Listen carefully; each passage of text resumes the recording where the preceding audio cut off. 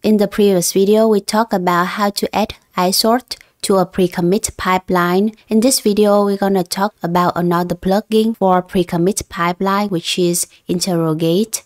Interrogate checks your code base for missing docstrings. To install interrogate, type pip install interrogate. To understand how interrogate works, let's start with an example. Here we have a Python class with multiple methods. Note that we don't have any docstring for the class and its methods. Docstrings are very important since they help those who look at our files understand the functionalities of the file, classes, or functions. However, if we have multiple files that have missing docstrings, it can be very time-consuming for us to go through each of the files to find which ones that don't have the docstrings. That is when interrogate comes in handy. Let's use interrogate to detect missing docstrings.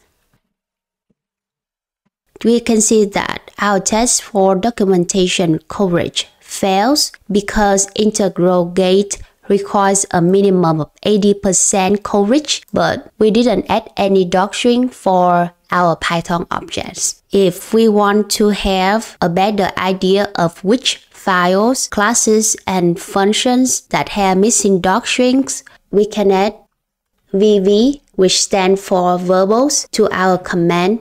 We can see that our Python file missing docstring, the class math operation along with its methods also missing the docstrings. From the summary, we can see that interrogate check 5 Python objects and none of them have docstrings. Now that we know the locations of our missing docstrings, let's add the docstrings to our Python objects.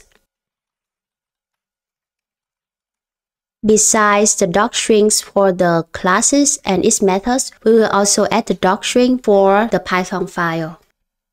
Okay, now let's run interrogate again to see if we have a better result.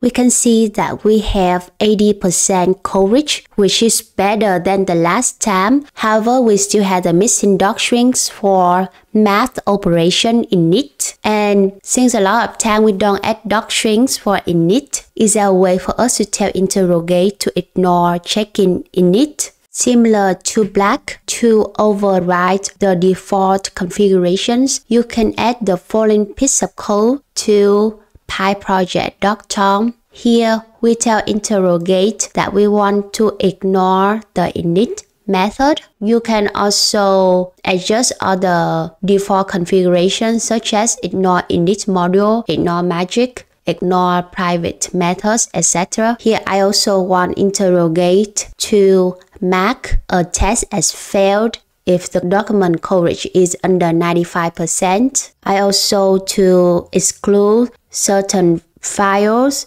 and ignore some files with certain patterns. Now that we have just adjusted some settings of interrogate, let's run it again to see if we have a different result. Awesome, the test passed. You can see that we no longer see the init method here, which is very nice. To automatically check for missing docstrings on the files that you commit, add the following codes to pre-commit config.yam. Here, the argument asks tell pre-commit to not only run interrogate, but also add the following argument to the command. So that's it about interrogate. In the next video, you're gonna learn about another plugin of pre-commit, which is MyPy.